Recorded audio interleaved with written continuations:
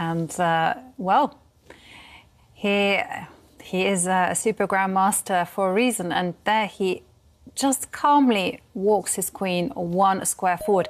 Would not have dreamt of that move at all. I mean, to me, it's just like...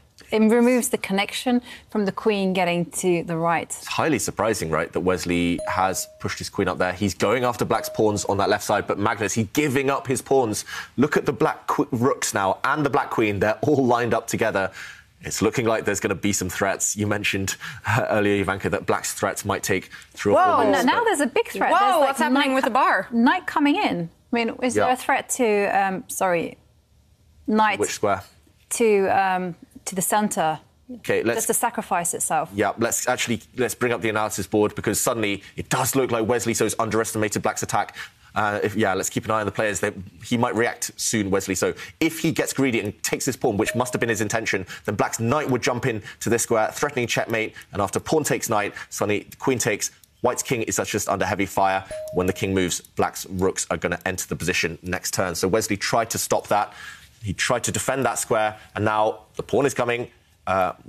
Instead of queen takes pawn, Wesley did bring his rook across, and now look at this. Magnus just so calm, bringing Harry the h-pawn. If this pawn gets 2 squares further forward, then suddenly it's going to support the queen jumping in, and suddenly the white king is about to get checkmated.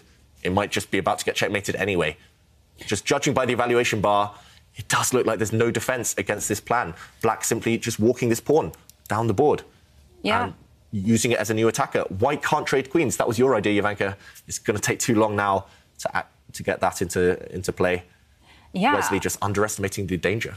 Unbelievable scenes here, because this was my nightmare when I looked at the position a few moves ago. OK, so we do have a move. He's advanced his pawn, so what's his response if black were to just push 1 square further? Yeah, we will see Magnus push his pawn 1 square further just to loosen up White's king shelter even more. There we go.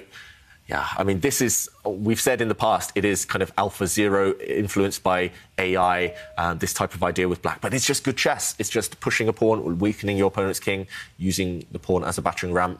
Now Wesley So takes a pawn, but that pawn looks irrelevant. White's queen is just not joining the action. We got an explosive move, David. We have a tactic on the board. Magnus is willing to sacrifice a knight just to open up the white king position. Not just and it's going to be checkmate. We have to show this, mate. Yeah, we will go back and show this. Actually, Magnus was ready to sacrifice his queen if something different had happened there. But, OK, Wesley trying to trade off a set of rooks, but that's not going to help him. Magnus pushing a pawn, White's rook has to move, and then it's just going to be checkmate. Wesley So, he's either losing a rook or he's getting checkmated. He just resigns. Wow, what a dramatic start to the final. Magnus Kарлsen almost getting a checkmate here and winning the first game with the black pieces. And look at this. He's definitely looking over this, right?